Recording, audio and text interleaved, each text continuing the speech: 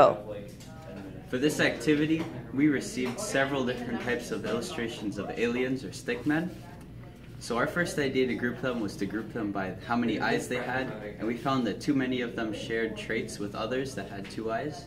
So we tried to go by the shapes of their bodies and found that they also still shared traits with others. We ended up sorting through 40 illustrations, and we ended up with 8 different groups of illustrations. For the first group of stickmen, they all had triangles on their head, but because they had different amounts, the first one had 1, the second one had 2, and the third one had 3, and so on until we had the last amount of 5.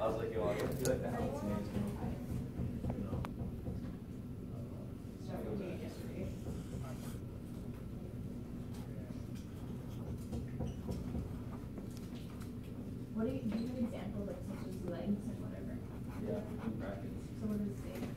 The closest I do is buy CDs. So last we noticed the rows, and in the rows there was that each and every single alien had a certain amount of fingers, and no 2 aliens had the same amount of fingers. So what we did is that we organized them that from the left side it had the least amount of fingers going all the way to the greatest to the right side. So with that we had the rows organized, and by the end the aliens were all organized by order of finger, shape, and amount.